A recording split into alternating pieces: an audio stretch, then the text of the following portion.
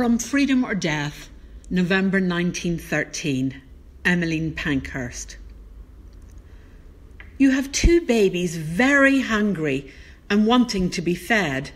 One baby is a patient baby and waits indefinitely until its mother is ready to feed it.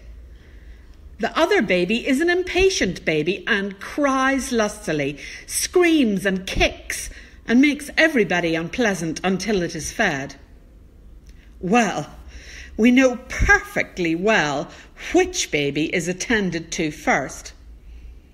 That's the whole history of politics. You have to make more noise than anybody else. You have to make yourself more obtrusive than anybody else. You have to fill all the papers more than anybody else. In fact, you have to be there all the time and see that they do not snow you under.